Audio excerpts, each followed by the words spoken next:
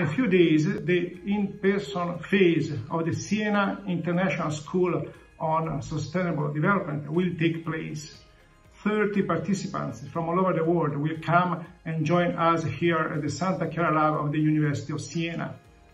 The phase in digital was attended by 370 participants from 60 countries. We are very pleased that there is such an attention to our program, which is offering innovation and solutions, mainly on the issue of decarbonization and looking at three very important sectors, such as energy production, agri-food and industry.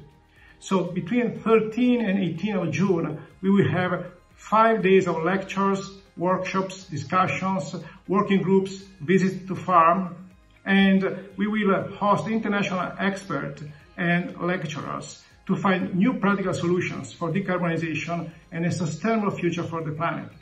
I take this opportunity to thank motivated partners such as Enel Foundation, ASVIS, the Italian Alliance for Sustainable Development, 𝑠𝑑SN, and the Italian University Network for Sustainable Development, RUS. So all together, we are working hard for a better future.